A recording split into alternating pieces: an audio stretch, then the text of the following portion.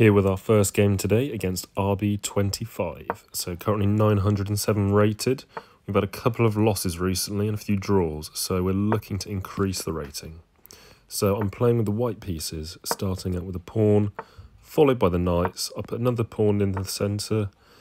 He comes with a bishop, no worries. I'll match that threat with my bishop. He comes with a knight. So he's been very attacking here. However, I'm thinking if I take with the knight, he'll take... Okay, yeah, that's absolutely fine. So yeah, we trade pieces. The position's completely equal, a knight and a bishop each. So that's fine. So now I just need to move my knight out the way. There we go.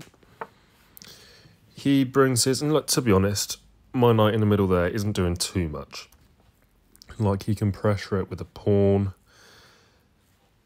You know, I've sort of escaped there. I'm not too confident, so I'm just going to accept that trade. We'll take that.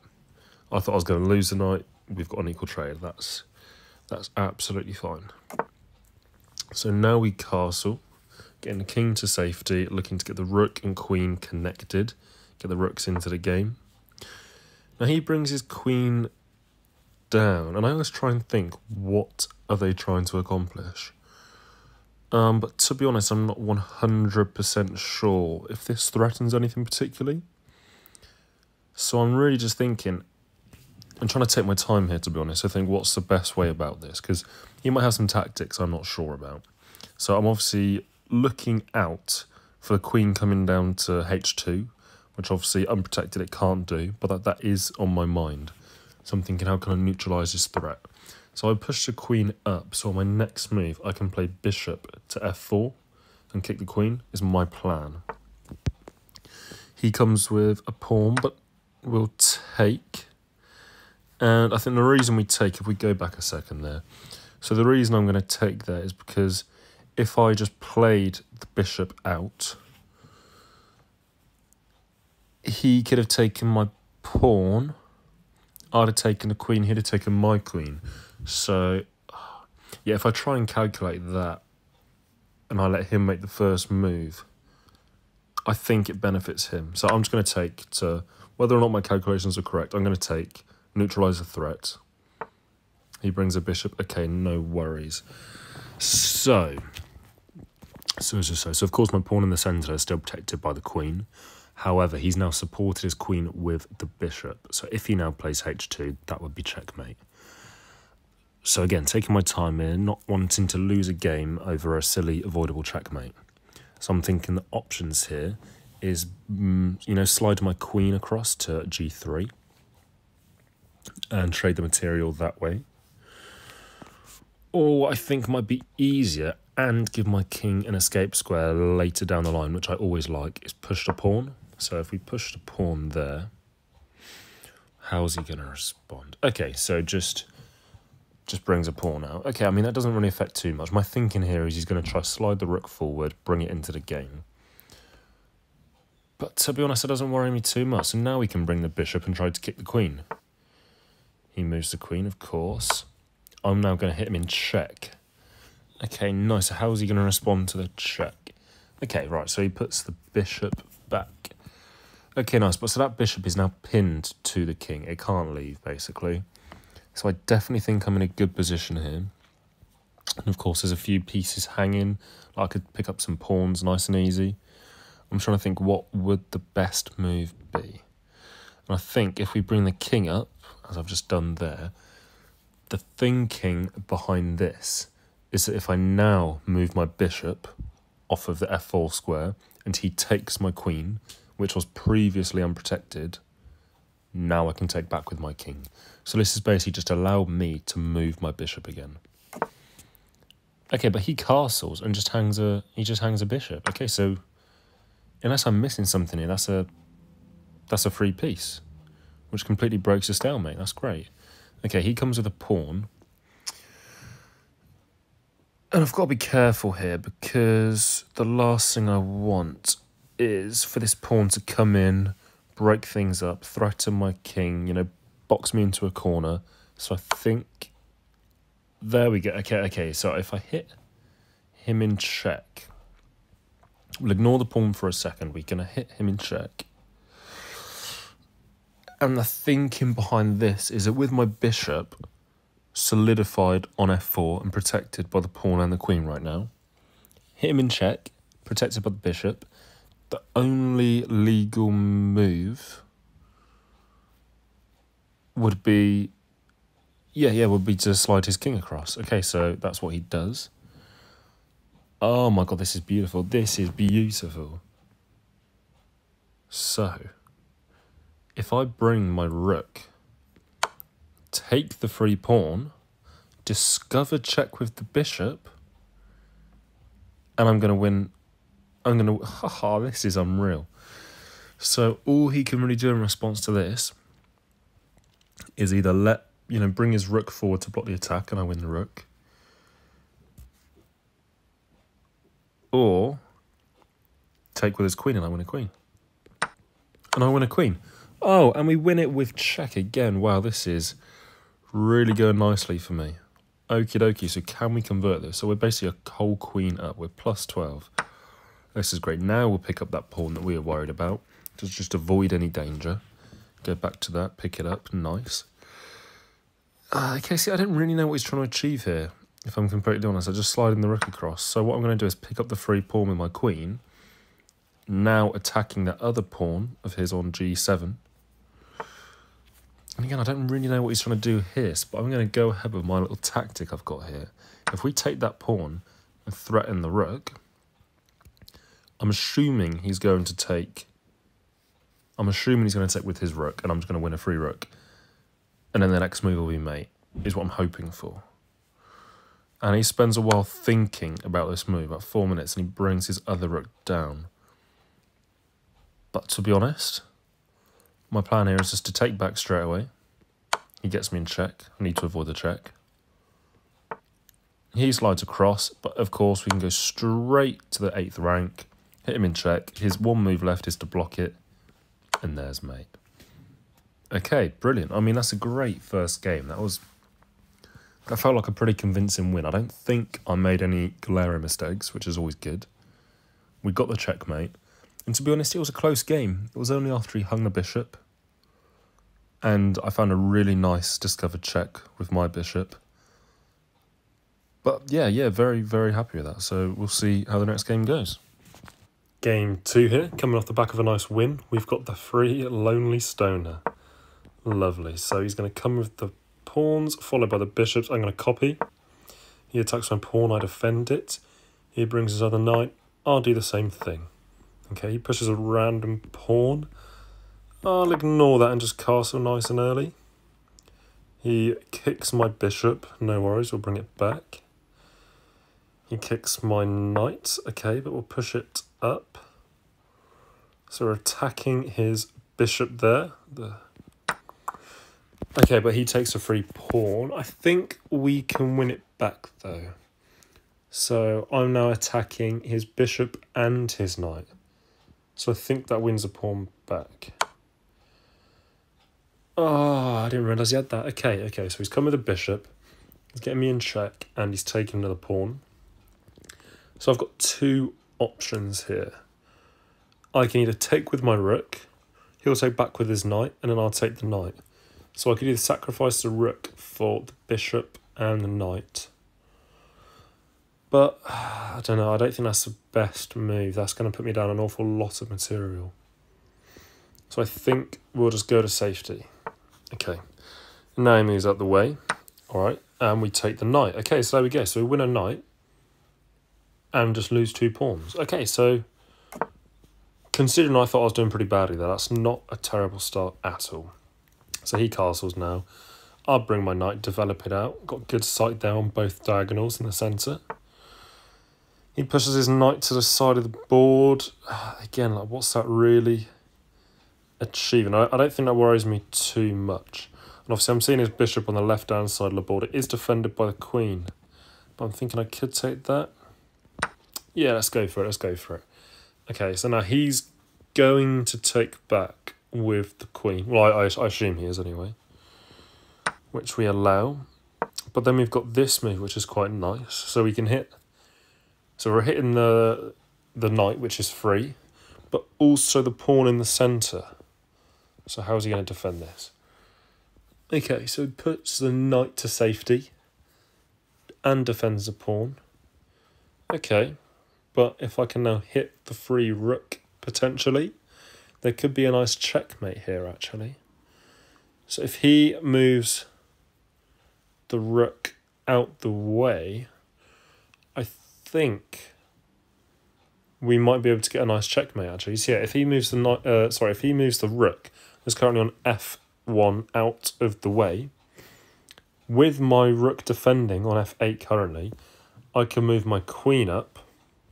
I can move my queen up to f2, hit him in check, win the rook on the next go, and it'll be a very quick checkmate. So if he moves the rook, it's going to be a forced checkmate, I believe. Will he do it? No. Oh, okay, that's a shame. Okay, so he defends it with the knight. So he leaves the rook where it is, preventing that checkmate, and he defends with the knight. Okay, but by doing that, he hangs his rook, the one at the top right of the board there. So, I mean, maybe he missed that. Maybe he calculated it and saw the checkmate coming. But we definitely take that. So what, we're +6 now. We're looking good. We're a lot lower on time though. Bear in mind, I've taken a lot of time making these choices. So I'm down to 4 minutes 24. So that is a concern. But +6 on material. He attacks my bishop. I move back, attacking the queen. He moves out the way and hits the free pawn. Okay, but let's just attack it. See what he's going to do. Does he take the free pawn?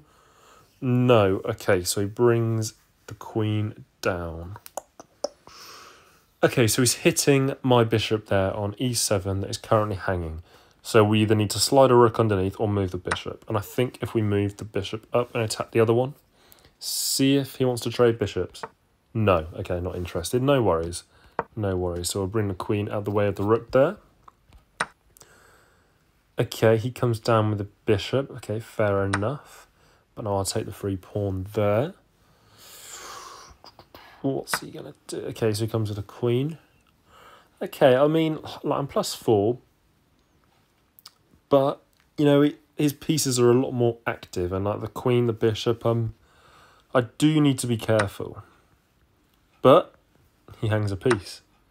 So by bringing the queen and just taking the free pawn, he's missed a hanging knight. So, I mean, look, we're +7, but I'm just not confident in this position. I'm down to 2.5 minutes. It sounds silly to say I'm at +7, but...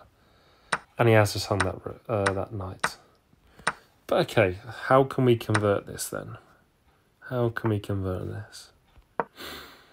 Okay, let's double up. Always looks threatening. He pushes a pawn, which is the escape square. That's a shame.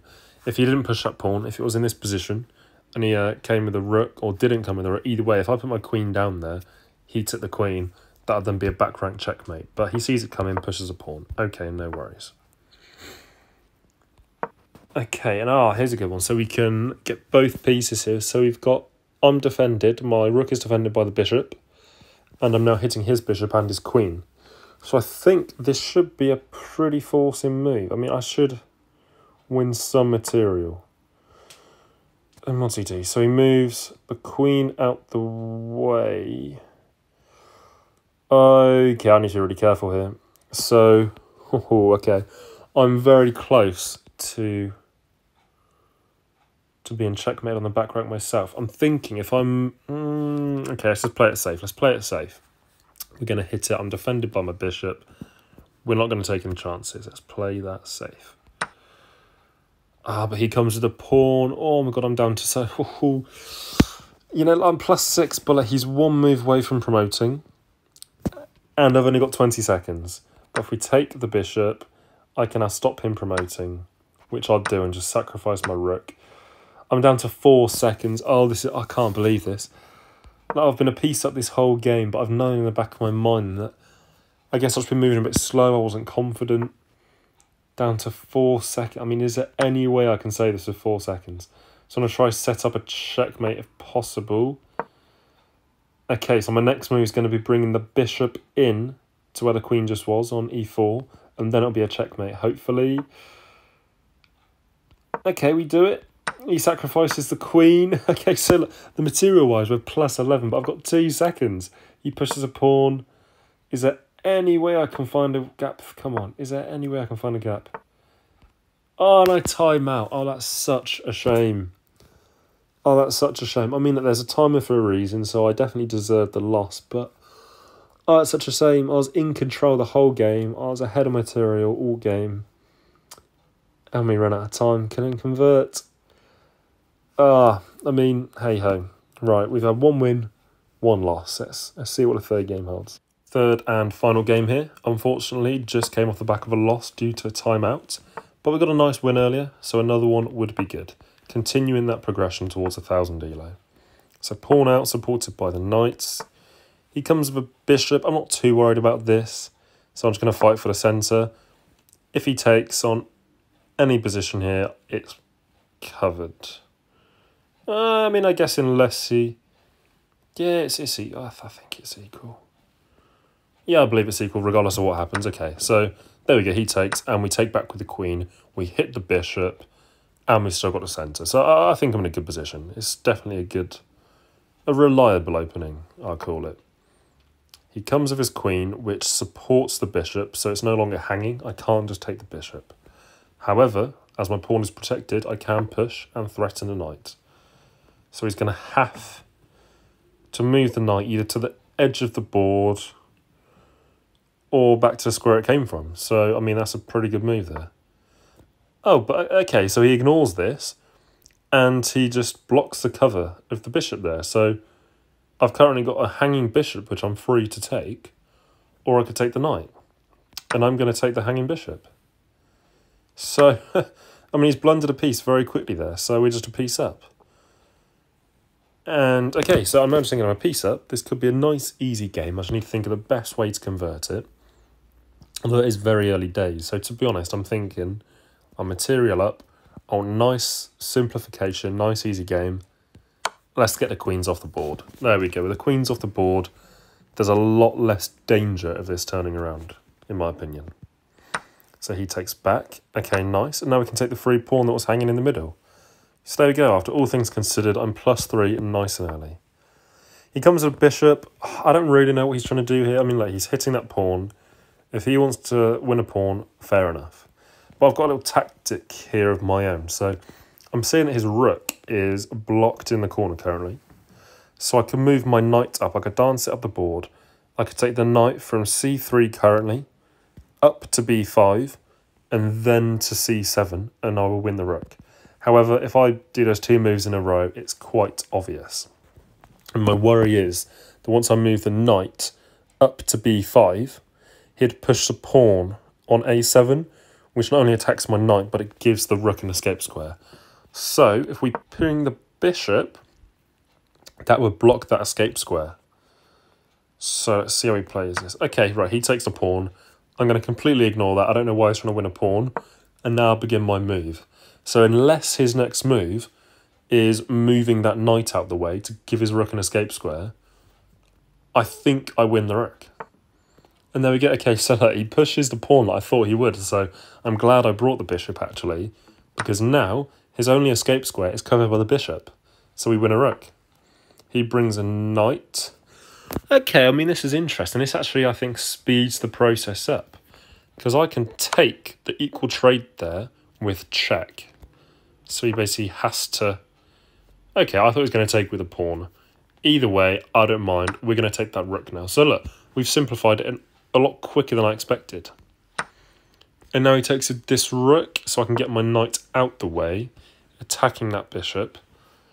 So I'm +8 now. I mean, I'm a lot more confident here than I was in the last game. This definitely seems to have gone my way. Like, he hung the bishop. I got the queens off the board. We've got a rook. I don't see how this could go particularly wrong. So we're going to castle. He hits me in check. Okay, we'll move.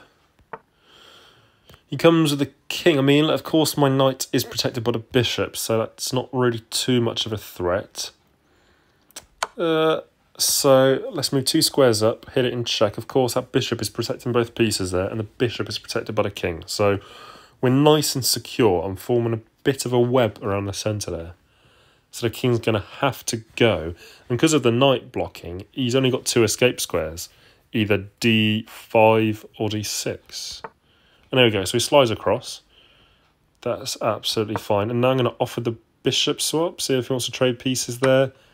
He doesn't. Okay, he just takes the pawn. And okay, so we've got an idea here. So he's attacking my rook.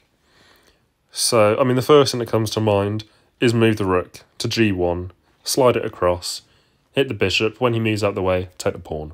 We could do that.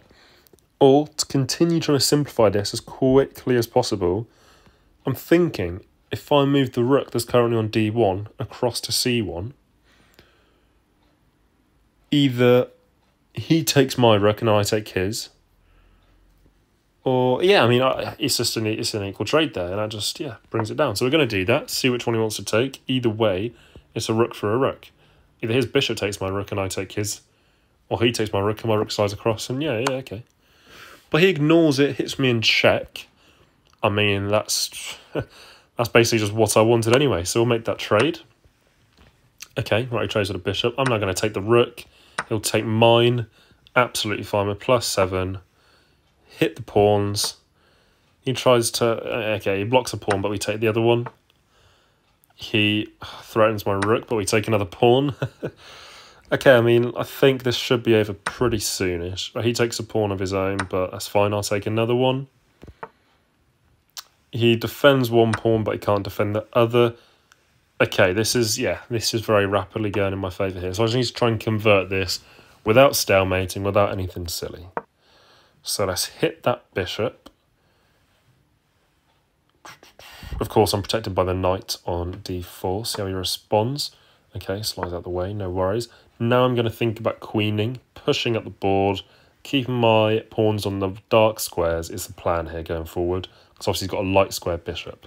So any piece on a dark square is safe. So that's my plan, I believe. See what... Oh, okay. And he resigns the game there. He resigns the game there.